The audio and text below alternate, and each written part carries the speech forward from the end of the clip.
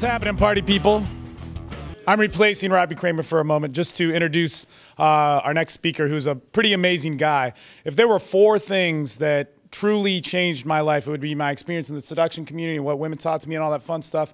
It would be what I learned here about paleo and having the, you know, what my physical body was meant to be and eating right and all that sort of stuff. Meditation, we had speakers speak on that as well. And then the 4th thing would be my experience with martial arts and finding myself through those things. I've trained martial arts forever, for all my life, you know, since I was a boy, in many different styles and with amazing teachers. And the guy who I'm about to introduce to you today is literally the best, hands down person that I've worked with and who's taught me the most about myself and is a reflection in all of my life and what we do. And probably one of the most dangerous guys that you will ever meet. His name is Edward Aiken. He runs a company called Force Dynamix with an X.com, which he will tell you all about. Ed, there you go. All right, thank you. All right, so, let's see if I can do this justice here. Thank you, Steve. Thank you, Anthony, for giving me the opportunity to be here. I'm based out of Austin, Texas. So I don't do a whole lot of these speaking things, so we'll see how it goes. But I do a lot of teaching. And I want to start with a little brief background on myself because it sets the frame for what we're going to learn about today. Okay, and it's a concept I call forcing the dark side. And before you start thinking it's about stalking ladies of the night, putting them in the trunk of your car, it's a little bit of that. It's a little bit of that. So there's a lot of useful things in here. But we will define what this is.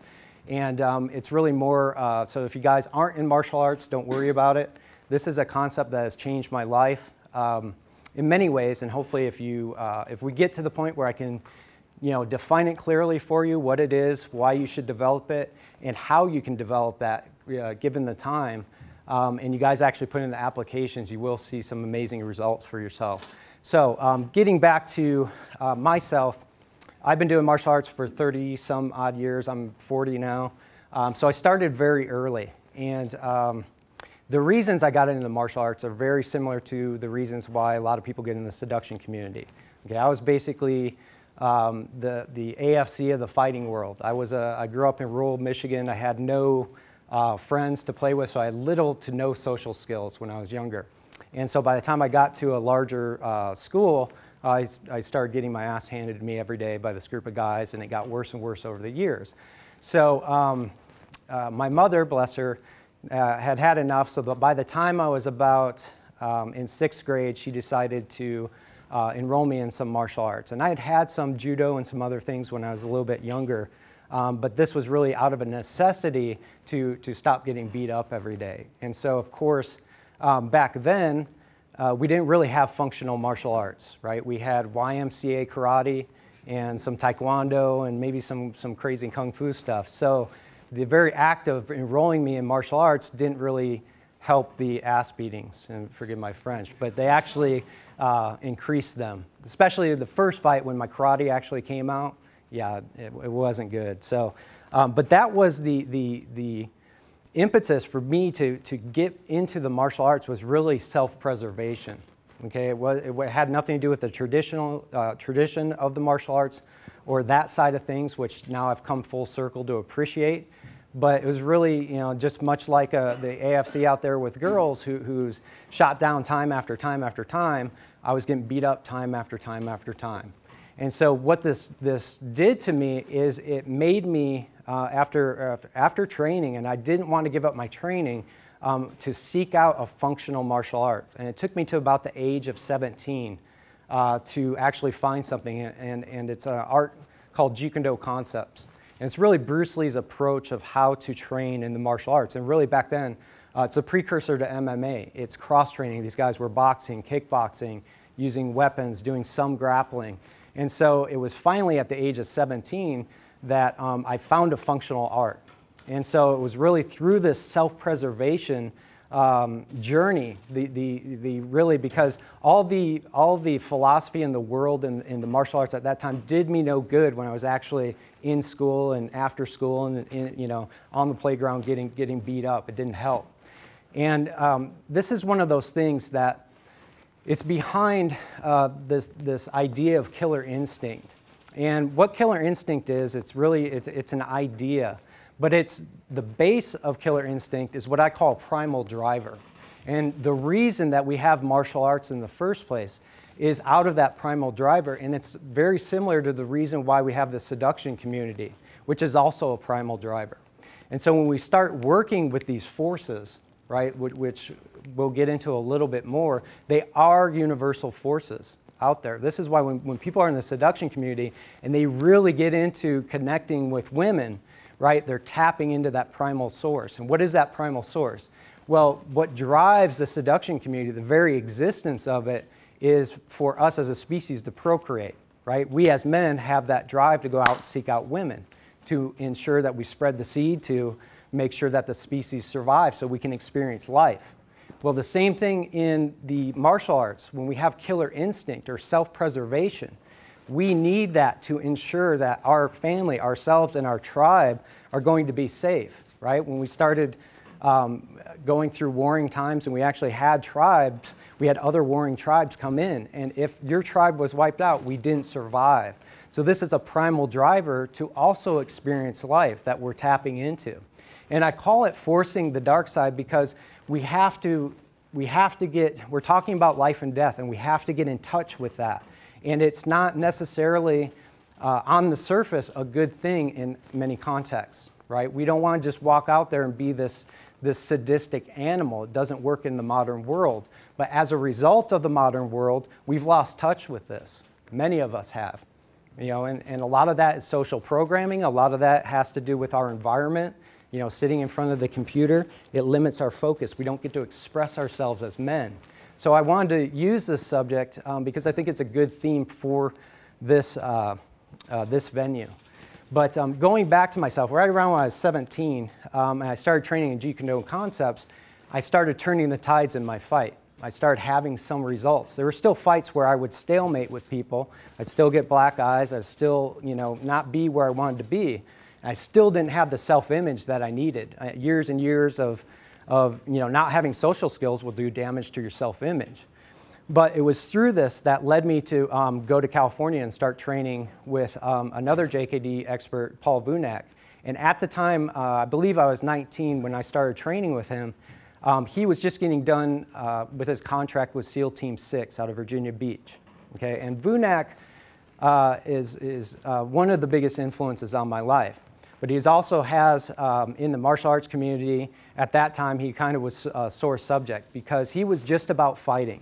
Okay? He was in the streets perfecting his art, you know, in actual bad situations. We're not talking about just, you know, mano a mano with one guy. He put himself in really bad situations to see what worked.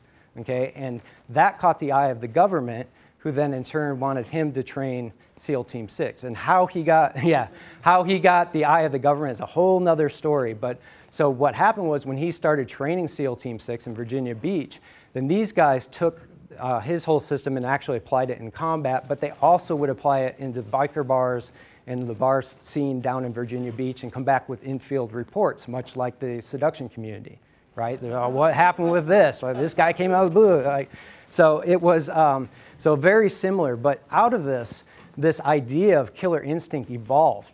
So it evolved to a point where when I started training with him, he still had government people coming to his house, and we had a lot of the SEAL team. So I got very intimate, got to see behind the scenes of this development of this, because this is the key, especially if you're talking about a combat situation. The SEALs have to be able to turn their killer instinct on and turn it off.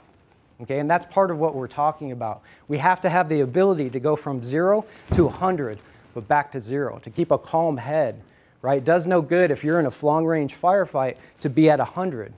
Okay, you have to keep a calm head, and this is the same thing in a street fight. If we start out at 100 and we're matched with a superior-sized biker who's spent some time in prison, he's on steroids, PCP, and he wants to eat your face, right? If we go force on force with that, especially me with my size, I'm going to lose. So there's a time and place to tap into this side of ourselves. And when we do tap into it, it is that killer, sadistic, total disdain for that which is in front of you. And that's a person who is trying to hurt you. But I want to go back, and I'm going to use the analogy of a street fight because I'm not I'm hoping none of you ever has to street fight. But really, the street fight is an analogy for life, right? There's struggle, there's opposition, there's stress.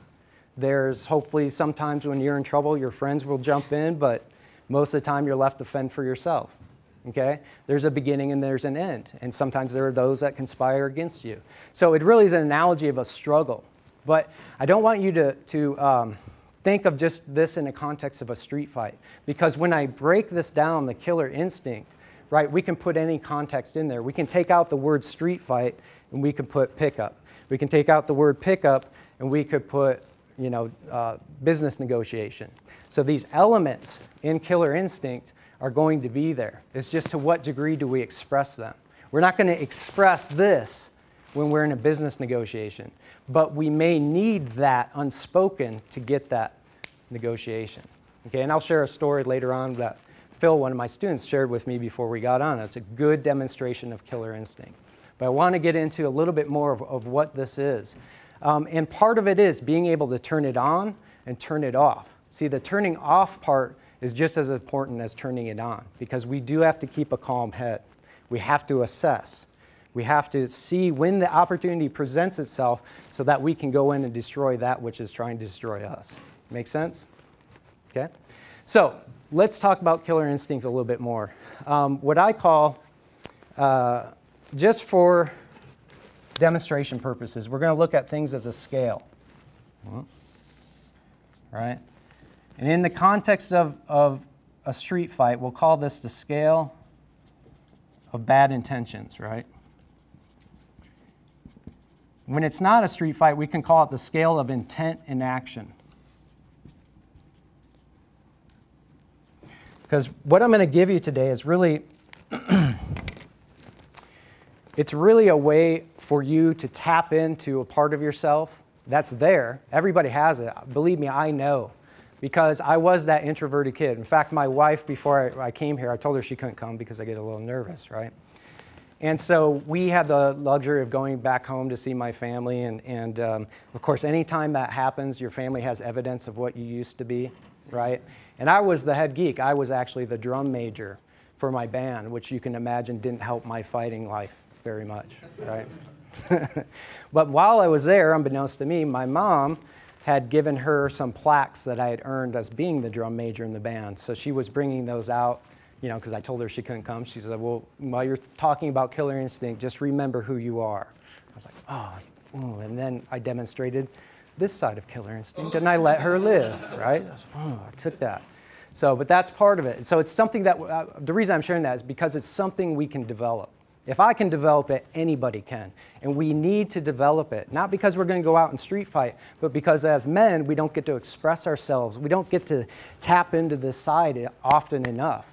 And conversely, some of us are so much here, we don't know how to do this, right? Where we're gonna get more in touch with our feminine side, more assessing. And both are equally important. Okay? And what happens is by going to these extremes, you gain emotional mastery. Okay? You're gaining a part of yourself. You're waking up that sleeping giant within yourself because it's a primal driver. Okay? It is ki or chi. It is life force that you tap into. Okay? It's not something we can sustain 100% of the time or even for very long because it taps our physical strength. But when you go there, and I'll show you how to do that more often, you will get more things for yourself. You'll be more assertive. Okay? And you don't even have to oftentimes say anything because this is a primal mover of our species. And when you tap into it, other people, you will move other people. They will sense it. Okay? And the same thing on this side. When we're able to turn it down and we're okay with not being that. Okay? Make sense so far? Okay. So, the scale of bad intentions. Killer instinct is knowing both where you're at and where your opponent is at on that scale of bad intentions, so that you have both the ability and the knowledge to act accordingly in conjunction with that which opposes you. Okay, so in a conversation, it's that perfect timing of when to enter that close, okay, or when to interject whatever it is you need to get your goal. Okay, in a street fight, and Once again, this is the analogy. But most people, when they want to fight you, they're going to do so out of anger. Okay? Some people, they'll attack you for criminal reasons, but most of the time, a street fight is somebody out of anger. And I want to make this distinction. When I talk about a street fight, I'm talking about a life and death situation. I'm not talking about two guys going out on the street and settling things. Okay? Because we have to treat it with the respect it deserves. Okay? Any physical altercation can turn deadly. Even if it's a shoving match. Someone can shove you, you fall down, hit your head, you're dead. Okay? You push somebody, they hit your head, they're dead. And you have to treat it like that. So if we decide to go to this, our life is on the line in a street fight. Okay? That's very important. But this isn't a blind rage. This is a focused state that I'm going to teach you how to get that will help other areas of your life. Okay? And you don't have to develop it through fighting. But this is what I'm talking about. So we have this state.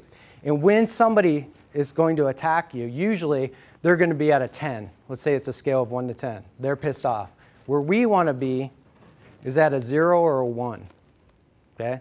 We need to assess what's going on. We have to open our focus and our awareness to see what's happening. Okay? If we have the luxury of space. If we're going to fight and you're over there, this is good for me, provided there's no weapons. Okay? But I get the chance to observe both where you're at, what's around you, what's around me, what your intentions are. Do you have a weapon? Right? What's my internal state? And your focus is on me.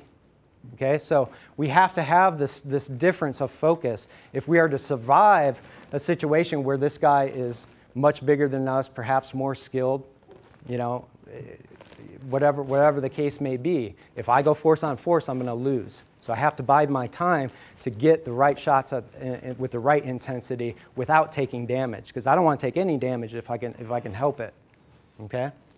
So when they're at a 10, we're at a 0 or a 1. And then as we go through the fight and we pot shot, we move, we inflict pain, they start going down, we start going up, and at the right moment, we enter at 100%. So we have to have the ability to go from 0 to 100, but also back down to 0 should my pass not work. Okay, make sense? Because it's really not the pass that I'm talking about. I'm talking about the ability to turn it on, turn it off, turn it on again, and turn it back off. Not because of what I want, but because of what's actually happening in the moment. And you cannot predict that.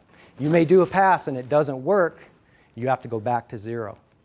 Okay? And this is something Steve needs to learn. Where is he? Okay, so we have 4 components of the actual overall scale, right? And these are also on a scale. So we're going to define these.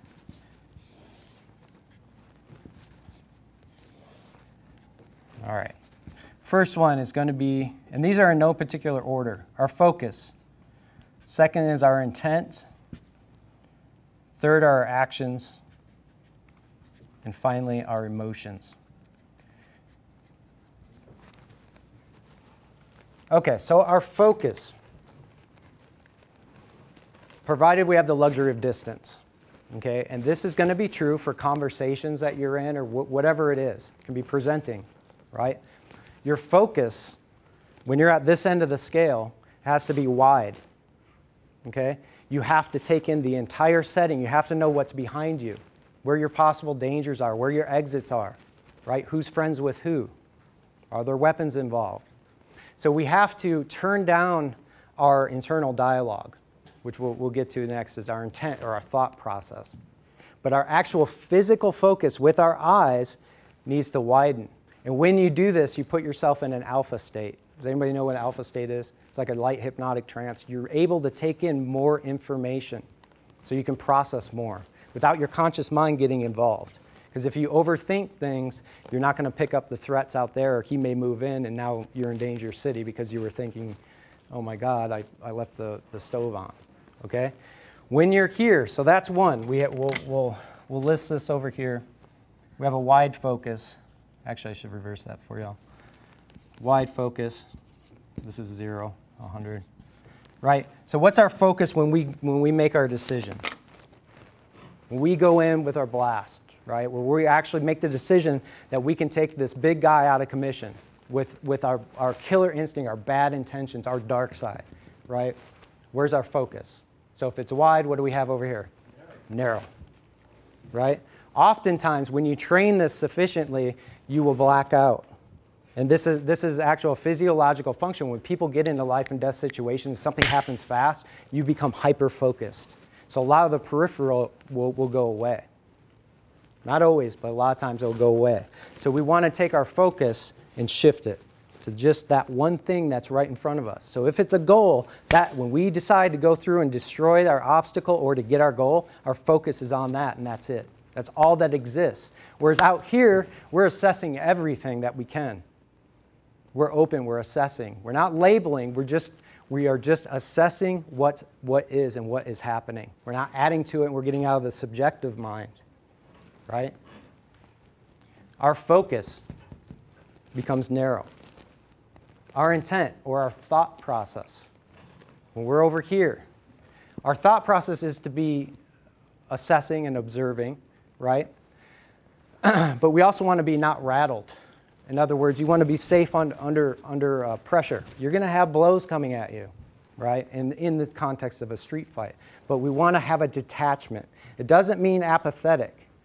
And this is true for conversations or for pickup or whatever it is, right? When you are in this state of things and you're open and you're assessing what's going on, it's like you're light and playful, right? You have to have some sort of emotional attachment. If you're apathetic, especially in conversation, the other person will pick it up. You don't care at all, there's no emotional attachment, it's going to blow the whole thing.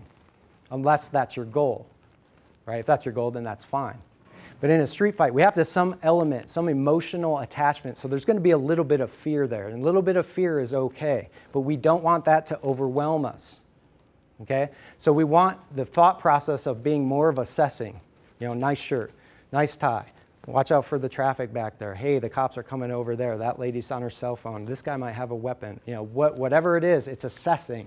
We might be adding a little bit to it, but it's more in the language of, hey, watch out, this might happen. Okay? We're assessing. Whereas this, the intent, thought process behind when we go to 100% in our killer instinct is one or nothing. Okay? It's one or nothing. Either you have no thought in that moment, and that's hard to sustain if we're able to sustain it at all, right? It's one or nothing. And that one could be go, could be kill, could be fuck you, could be a scream. Whatever it is, whatever your mantra is, you do it. Mine, I tend to black out. I tend to not remember. Just, well, guy's on the ground. Oh, okay. Not always, but, you know. That's the intent. But the intent is one or nothing. And when we can go from this, right, we're up and moving to this, we go 100%, that's the thought. When you can get, and it's a feeling, right? I can demonstrate it, but it's the feeling. When you can get that intention more often, you're going to see a whole bunch of things happen for you. Because a lot of us are ADHD now, just by the very, very nature of things. There's so much going on. Or we're too narrowly focused, but we're over here. Right? Focus should be here when we're intense, but we're trained to be focused on our computer. We don't look at the peripheral.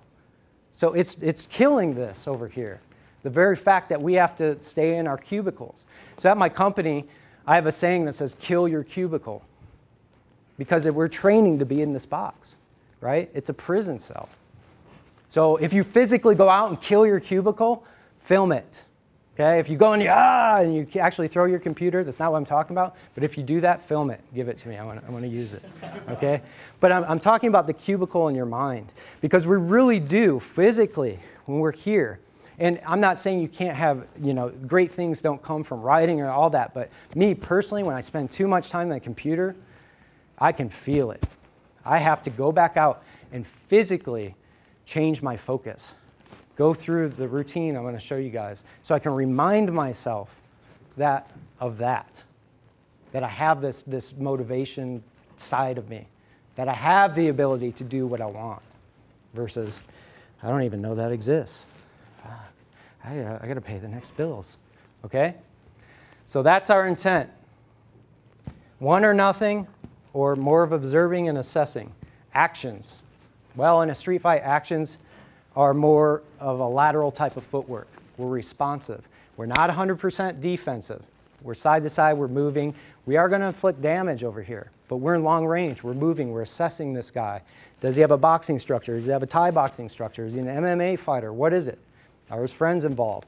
So, but at the same time, we don't want to be passive and we do not want to be 100% defensive. We may move back because we have to, but then we want to go off to the side. So our actions, if you can get the analogy, are going to be more playful, right? We're going to move, and you aren't going forward, but you're not going back. Okay, so obviously, our actions on this are 100% offensive. When we're punching, we punch uninterruptedly. When we deliver our big tools, it's going to be our elbows, knees, headbutts, thumbs in the eyes, knee in the groin, and maybe a bite if we have to. It's the most vicious things you can do to somebody in the least amount of time. So you have to have this squared away. It's not that if somebody picks a fight with me or attacks me and I outclass them that I'm going to do this to them. You will injure to a degree. It's not that you'll black out and go, oh my God, I just destroyed this guy. You will have, if you have any sort of moral code, it's not something, this is focused.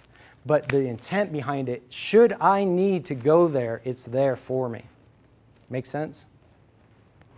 If you need it, it's there. Hopefully you'll never need it. It's the gun, it's a 45 in your back pocket. You'll never pull it. But you know you have it, and they can sense you have it, right? That's when you start getting killer instinct, when people can sense that, and I'll share what Phil shared with me. Phil's one of my students back there, and he was just sharing a story with me that at his work, in his new job, he blew away the guys who have been there for a while, he blew away their numbers the last 2 weeks. Is that right? So these guys, a little bit jealous of him, they started messing with him in a call. During a call, they unplugged his headphones, okay? So Phil wanted to kill them, and Phil trains, so he wants to straight blast these guys. But of course, he can't do that. So Phil, what does he do? His killer instinct is just as much about this over here, calming himself, right, in the face of the feelings that he wants to kill these guys. He has to control his reaction to those feelings, okay? And all he gave them was a look. Maybe you said so. What'd you say? I just told him no. Like, no. I told him no. Told him no. No, but It wasn't no, don't do it. They got, like, it was the nonverbal no. Like, they could sense there was something else there because he trains. When guys can, and you don't have to train, but you can still get that feeling. A father will do it to his child, no. But it's that when you're doing it to another man, right, and you have that, there's that innate thing that we have fought and bled and died for, that pecking order, all of that we've earned as a species is there. And when you have that, other men will notice. It's not about being alpha or an AMOG or any of that, but it's having an emotion, tapping into an emotion that can be used for very bad things. And other men will notice that. But like I said, it's not around, you don't show it off. When you choose to show it off, they'll know. But, half you guys, I'm sure, if I was walking around, aren't going to go, oh, that guy's really tough. And I'm not tough. I'm not tough at all. Remember, I was the drum major, you guys. So I'm not, believe me, I am anything but tough, but I am trained. And I can go there. And if you attack me or my family or cut me off in traffic, I'm going to kill you. Okay? So, but those are the actions. And now we get to the emotions. Okay? What are the emotions behind this? Because that's the biggest thing, really, in this whole thing, is tapping into your emotions and subsequently being able to silence them to some degree. We can never, if you're a moral, compassionate, normal human being, turn off your emotions without severe side effects. You can't. So there are people that don't have emotions, right? Sociopaths, or they get some sick sort of emotion out of really bad things, right? Or even with training, we see the whole reason for PTSD is because of the emotional side. Not the whole reason, but that has a big impact upon it, right? We don't stifle these emotions. They'll happen. Your mind and your brain will react to violence, and it will imprint you. So whether it's violence or whatever it is, we don't control our emotions, But we can get to the point where our emotions don't control us. So we control our reactions to our emotions. And that, in turn, will help to dispel the emotions. Okay? So when I get up, was I nervous before when I first got here? Hell yeah, I was nervous. Was I nervous before that? Yeah. In street fights, and I've had plenty of street fights, bad situations. The buildup of the street fights, was I ever nervous? Yeah, every time. Especially when somebody's mouthy and they're directing it towards me and you know it's coming, right? You just know. I hate that because all those memories of the kids in class, like you're getting it after class, we're going to beat your ass, and just sitting there and taking it, all that comes up too, right? But the moment the fight happens with training, none of that exists. It doesn't. And over time, the more I do this, the feeling comes up, I can dissipate it. It's a high-level state control, right? It's just like approach anxiety. Same thing. But with time and with practice, people can start to control that approach anxiety. And there are top guys, I'm sure, who always have it, it never goes away, or sometimes it's not there, but sometimes it is. But it's your reaction and how you react to that that will help determine the outcome. Okay? So our emotions, when we are out here, when we're non-rattled, right? We want to have some sort of detachment, but we want to almost be aloof. Okay? We want some sort of emotional attachment, but it's more of aloofness. You don't care. You're not attached to the outcome, but yet you are attached to the process, right? You care about the process. You're involved. You're present, but you're not attached to any outcome, right? In the fight, it's like, oh, shit, that was a nice shot. Ooh, watch out for that. Oh, yeah, Maybe you're talking shit a little bit once you get good. You might, nice shot, right? Because you want to take them from a 10 down to a 2, so shit talking has its place. But our emotions on this, what are they? When we decide to kick in, it's every bad intention you could imagine. You have utter disdain for this person in front of you. It's rage, it's fear, it is commitment, right? It is just pure destruction. It is chaotic because you need it at that moment, because if you don't have it, you're going to be overwhelmed, or perhaps you will die. So you have to kick into it. But if you do that without this, you may not have control. And this happens to people all the time. They're in their box, and they've never experienced this. And all of a sudden they get fired. And all of a sudden their girlfriend breaks up with them. All of a sudden their dog gets run over. All of a sudden they find themselves here without ever having been here, and now they're popping off rounds in their old workplace, right? Because it consumes them. They don't know how to deal with it. And that's not what we want. We want the ability to turn it on and turn it off. On and off. So our emotions are whatever to the nth degree when they're expressed, we have to feel it. So we have to conjure that up. So I think I've got like 25 minutes, so I'm going to try to get to the how-to of each of these, because we can do that. We don't have to do martial arts. Martial arts is one of the best ways to develop this, but we have to do something physical. And I think everybody here, almost everybody here, is into health and fitness. So there's some form of exercise that you can do to help develop this. You can't develop it to the degree that I'm telling you without something physical. It's impossible. Okay? A lot of this is mental, but it's the physicality that will bring it out of you, doing something physical in conjunction with all of these. Okay? So let's look at the focus. This is just an exercise in widening our focus using our peripheral vision and narrowing it. Okay? So all we have to do is something physical. When we are assessing the room, look at my posture. I'm looking up, and I'm using my peripheral vision, and I'm using this anchor, this kinesthetic anchor, to look around. Okay? So you can literally walk around and practice your focus, but what happens when we want to zero in on something? What do we do? Physically, with our eyes. Squint. You squint. Your chin goes down. You look. See, me, when I'm talking to somebody, especially like Steve, I look at his nose. I'm thinking about, yeah, there's a little sexual energy over here. Fuck you up. But that's, it's that feeling, but the squinting. See, when we focus in on something. So you want to practice oscillating between the extremes. And each one of these, that's the secret. When you oscillate between the extremes, and you can do it at will. You don't need a cue. You don't need to get pumped up. It just happens, okay? And you'll see with fighters, you know, they have to get to a certain state before they do that, before they get into their fight. That's something a little bit different, okay? And they have the luxury of time. See, an MMA fight or a cage fight is not a street fight. And so we don't have the luxury of preparing for it other than our training outside of it. But when it happens, it's going to happen. Hopefully it never does. But if it's going to and it happens, we have to have the ability to respond instantly to it. Otherwise, you're fucked.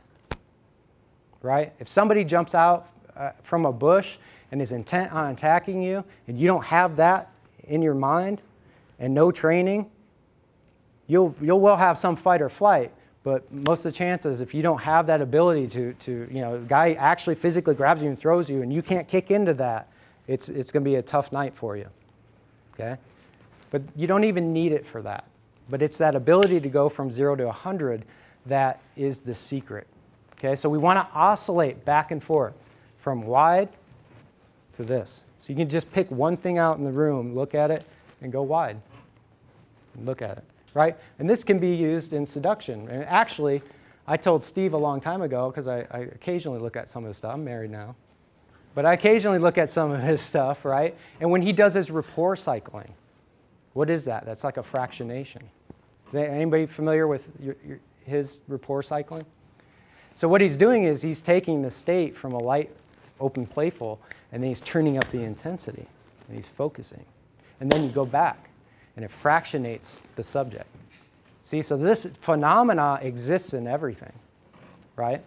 So our focus, we want to go from wide to narrow. So our intent, our thought process. Remember, we want to have as little internal dialogue as possible. We want to turn it down because we don't want to get caught up in the subjective mind. We don't want to get caught up with what's in here, with what we think should be out there, because we need to assess, especially in a life and death situation. You better know what's going on around you. If you don't know who's friends with who, that's your fault because you're too focused. You need to open your awareness. So we need to have a type of, this type of, hey, look at that, hey, look at that, hey, look at that. We take the peripheral and we're pointing it out to ourselves. So mentally, like, nice blue shirt, nice light, that light's bright. You know, things that we're observing, bright to me, that are in our peripheral. And then we want to focus in on one thing, and just that's the one thing that exists, so candy, right? But it's an oscillation, so we want to do this as an exercise, focus, exercise, focus, exercise, focus, right? We want it like that. That's a simple way, and that's something you can do without the martial arts. But I'm going to put this all together for you in a physical activity that will elicit this out of you. Because if you're going to exercise anyway, you can do this without too many people going, what the fuck is that guy doing? Right? So that's what we want. We don't want to look too crazy, but we want to be able to be crazy when we want to. So our actions, if you're talking about footwork, side to side, right? So I can just literally jump rope, and then when I go to this, sprint forward and go back to jumping rope. Sprint forward, back. Emotions. So once we get all these things in sync, because we want to shift our focus, our intent, and our actions all at the same time, our emotions have to go with it. So what's one way to start to control emotions? Observe them. Observe them. Breathe. Breathing. Breathing. And you will observe them. You will. You'll feel the initial, and then you'll observe where they go through your body. Breathing. So when we're here, easiest way is to breathe from your diaphragm. Just that. Remind yourself, breathe from your diaphragm more often. Because we carry our emotions to a large extent up here, especially when it's life or death. So we can purposely guide our emotions up here. I always like to make that like it goes up your thing, because it comes from our base, from here to here. And usually when you're exerting yourself, you're going to breathe from there anyway. If it's 100%, if it's a sprint, a burpee, something like that. Okay, where you're going 100%, you're going to breathe from up here. Okay? So what's an exercise where we can use all these that I can give you guys? Well, one thing I'll suggest, And I think hitting stuff is one of the best ways, but since some of you guys probably won't do that, hitting other human beings is even better, right? It's probably the best thing. But what we'll do is we have our focus. So what is your focus? One of the best things, very simple, easy. I'm going to just write this down. Tabata rounds. Who knows what Tabata rounds are? Anybody? What's a Tabata round? 20 seconds of max effort, and then 10 seconds of rest. Right. So 20 seconds. So you pick an exercise. It can be squats. It can be whatever. Right? What are these types of squats called? Yeah. Jump squat. No. Never mind. You can do jump squats, but whatever. Okay. So whatever your exercise, it can be push-ups, it can be burpees, whatever it is. But in my opinion, it's got to be something where you're exerting yourself, where your whole body's involved almost. Okay. But we want Tabata rounds. You said it was 20 seconds on of intense exercise with 10 seconds off. So we change this and say Tabata rounds with random intervals. But your exertion interval doesn't exceed the 20 seconds. Okay? Because you're talking about everything you have energetically and physically and mentally and emotionally all aligned going forward at 100%. It's going to blow your wad after 20 seconds. We can't sustain it. That's why you don't see guys just chasing each other around the ring. As human beings, we can't sustain that. So maybe around 5-10 seconds. But what you want to do is get an interval timer where the rest period, and the rest period can be as long as you want. It could be 5 minutes. Okay? Because we don't know the opportunity when it presents itself. And I'll go back to the analogy of a street fight. If I'm moving around in long range, right, and I flick this guy's eye, it doesn't quite work. And I pot shot him there. It doesn't quite work. And on the next shot, I knee him in the groin, and I see it reacts. I have to go then. I'm waiting. But that whole scenario might take 2 minutes to happen. So I have to be patient because I don't want to be in the kitchen with this guy when he's swinging. So I want to be in long range. I want to inflict damage, but I don't want to go in. So I have to be patient. So this side of things, I have to maintain that cool head and the wide focus, the observance for as long as it needs to be. But when I go in, this hopefully won't take any time at all. Hopefully I'll just grab that, take him out, one shot, boom, he's done. Hopefully that's what happens. If I have to chase this guy with intensity and he's starting to get away from me, I have to go back. So it teaches you patience. So when we have the Tabata rounds, right, you can pick your interval, your rest interval as just lightly jumping rope like this or moving on your feet, right? Anyone can do that. So it's still a workout. When the timer goes off for your intensity, you need to emotionally, physically, and with your breath and your focus, do everything that I went over. So if it's push-ups, put this symbol on the ground. That's your concentration point. That's the only thing that exists in your focus. And you, with your feeling, need to put all of your willpower into that. And then jump back up when the timer gets in. We move around.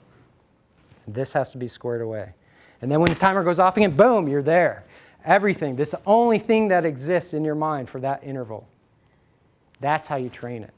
And you get a hell of a workout with it, too. It sucks. It really does, because you don't know. It's ideal if you get the timer set so that you don't know when the interval's in. Don't set it up yourself. Just have somebody randomly set. And there's plenty of apps for it. Fortunately, I don't know what app I have. We do it just out of sparring. Okay? And that's one of the best ways, because when somebody's trying to take your head off and you have to remain calm and you're actually getting hit, and even when you get hit, you're talking about observing where that pain goes through your body, you know, and still keeping a calm head and reacting to the other person. You know, that's where it's at. But we don't want to get hit. I spar all the time. I don't like getting hit. Right? Fuck that. That's for Steve. That's Steve's job. Steve likes to get hit. He ran away. Oh, he's right there. Fuck.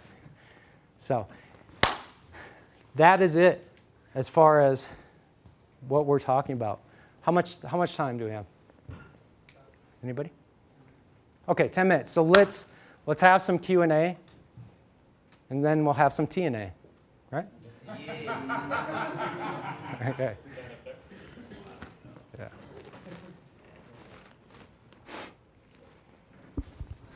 Hi. First off, really cool speech. This goes a lot with it's stuff I've read. But I'm someone who, just growing up, I was just emotionally desensitized to a lot of things, just to like let stuff roll over and not like worry about it. Like I played football and I played linebacker. It was really hard for me to get in that like killer instinct that you were talking about, which my linebacker coach talked about all the time. What would you suggest to try and tap into this for someone like me who has that past? Well, I would suggest you probably need a coach. You probably need somebody who's can calibrate to your emotions to see when they come out, okay? And me as a coach, I have a couple guys. I work a lot with people who have it's very similar to PTSD. And so your emotions you don't want to let them out because you're afraid of what's going to happen, or it brings back the abuse again, right? It triggers all that, so we keep it aside. So remember, the trick is to oscillate between the extremes, okay? And so if you're stuck here, and are you a sensitive guy? Like, can you feel emotions? You're like, do you ever cry at movies? No. See, I can. No, but that's it. So you're kind of stuck in the middle, right? So we need to oscillate, and it's okay. We want to be able to cry at movies. We want to get in touch with your feminine side, and we want to be able to express ourselves and our anger, right? So for me to just give you an exercise, this will help start to move that a little bit, okay? Even if you're just hallucinating that you're mad and that you have killer instinct, we'll start to move it a little bit. But force yourself to go through the physical part of this and pretend at getting the feelings, and that will start to move things. Me as a coach, like when I have a guy who's physically, he's a monster, and he's had some PTSD in his life, and so it's not that he doesn't have emotions. He's actually a compassionate guy. But what happens is when he gets here, he stops, because I know he's afraid that he's gonna kill somebody and won't have that control. Okay, so what I have to do as a trainer is elicit those emotions out of him without him actually snapping, and then borrow that moment of when they come out and have him tune it back down. I need to get him mad, so I see it in his face, and he's like this, and now I say, okay, now breathe, because he has to get comfortable with it, and he has to know he has control, because that's the fear. You know, your fear may be that you're afraid this is going to re-trigger whatever, you know, from your past, and so you don't want to go there. It's just something that didn't serve you in the past, you know, whatever it is, I don't know, but simply doing the exercise and trying to conjure the feelings will start to move you a bit. But it's not, you know, this isn't a fix-all for everyone, just this physical part. This is a very deep subject that has many implications that took me years to, you know, and luckily I was exposed to the culmination of this, of guys actually using this in life and death situations. But it brought me out of my shell. And so it's not, this is something to help you in the limited time we have, but this is the starting point for you. Okay?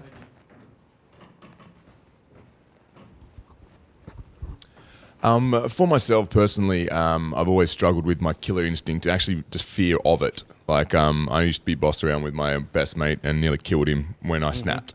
So it's always been an issue that I want to tackle. I've sort of been about experienced it in football. In Australia, we don't wear the gear. It's just tackle, and I love that. Now I've done like a bit of boxing, but like if I'm with a female partner, I'm scaring the shit out of it. I'm looking at a martial art to do. I think, would you suggest that would be the best way for me to sort of like tackle into it, experience it, and then be okay with being anything you're going to spar with. So here's the thing, like, you, for example, on Fridays, I have a ritual of wrestling with my chiropractor. Yeah, some racket that guy has, right? He used to wrestle, where do you wrestle? Nebraska or Omaha, something like that. He's like 265, and he used to be 300 pounds. The guy's strong. He's a brown belt. I'm a black belt. It doesn't mean shit, right, with this guy. So on Fridays, he wrestles all the time. He's very good. We go. So there is, what, I'm 180 right now, so whatever that disparity in weight is, plus his skill. So I spend the day being on the bottom trying not to panic like a bitch, right? Because yeah, he can do whatever he wants to me. And occasionally I'll catch him, you know, not that bad. But what I do is I use that opportunity for this side. If I can remain calm while I'm underneath and still keep a calm head, and it's like, okay, he's moving his foot there, watch for this, you know, watch the hook there, he's going for your arm. If I can use that, when sparring, when you have somebody, you have the girl, you know, let her go off on you and really maintain a cool head.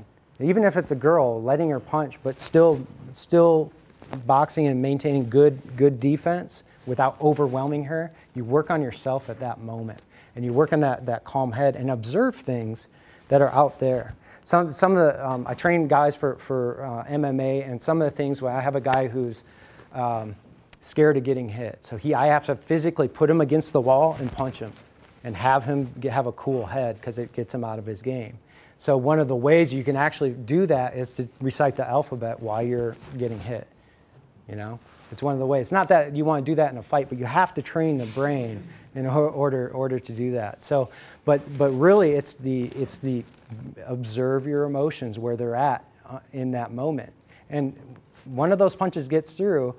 That's the moment that you train yourself to contain your anger. I suppose it's being able to express that killer instinct in a safe environment or in a safe way without me actually having to kill someone.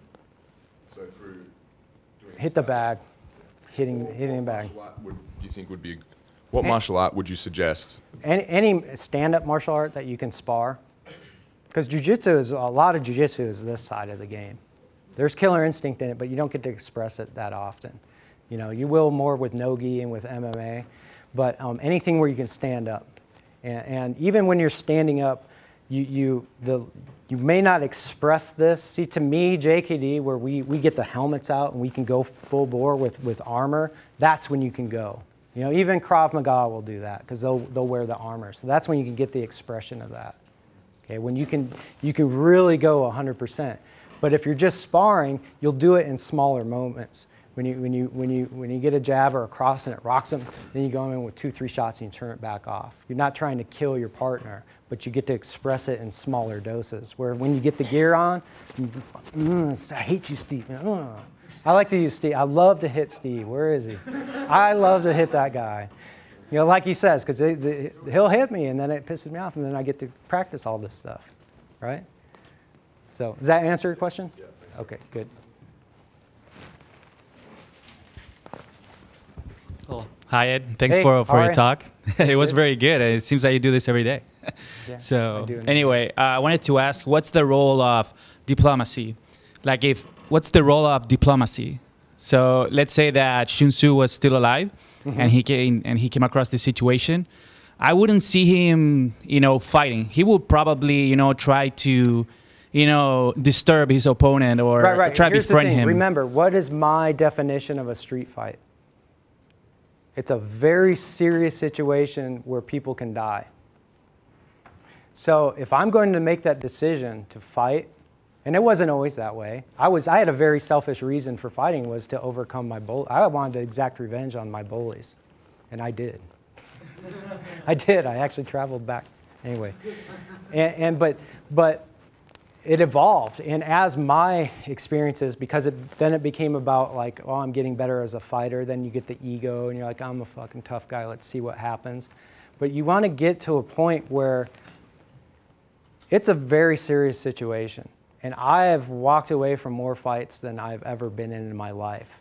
And morally, if I can justify this situation happening, it's myself or my family's in danger. Okay, it's not some guy, you know, and I have compassion. Even in the midst of a fight, you know, where there are times when, you know, your friend's being an ass. Back in the day, I had a friend being an ass. He starts a fight, and a couple guys jump on him. And I, as a friend, I can't sit there and allow him to be killed in front of me, because 2-on-1 that's very easy situation, a very easy thing for that to happen. So even in the midst of that, when you jump in, I'm not going to go to here with that guy. I'm gonna incapacitate him as much as I can, but you will injure to a degree. So for somebody who just won't go there, that is a philosophical thing that they have to reconcile within themselves. But I guarantee, as a compassionate human being, I have great love for my wife and my family, and if somebody were to attack us, I have no problem going there. But I'm not going to pick some poor schmo on the street and just, you know, or some deranged guy. Even a deranged guy attacks me, I have to assess the situation. Is it worth it to go here, or do I need to? But then again, shit can happen. I can be nice to this guy and slip and fall and hit my head, and now he's raping my wife, or whatever, or now I'm dead just because of this guy. So you have to treat it with the respect that it deserves. But that is an individual choice. That's how I reconcile it. Is, you know, this is a serious situation, and you know, a lot's going to have to happen in order for, you know, up to that point in order for me to actually fight. Not always, but you know, to this level. Yeah, thanks, Ed, for your speech. I've taken martial arts, and I kind of wanted to ask you the question about, like in my situation, you kind of taught, like, if you're in a fight, you want to make sure that you can do what you can to stop the fight. So I haven't had a lot of training in going to, like, that, you know, as far as possible, go as far as possible, no mercy, and like take it there. So I was thinking, for me, how do I figure that out in myself and say, hey, okay, this is, if I have to go there, I'm able to go there, even if I've never trained to do that. You have to train to do that, because that will give you choice. You see, that's the thing, is this is now a choice for me. I have this at my disposal, but that does not in any way dictate that I'm going to use this in all of my fighting experiences. But I have it if I need it. If you don't train it in some way, you know, if yours is specifically for martial arts, then it may or may not be there for you. You don't know, because a lot of people have killer instinct. It's inborn in us. But whether you have the tenacity and the skill and all that, you know, to express it when it needs to come out in the right way, you won't know until you actually explore it. So you have to do it. But it's a choice.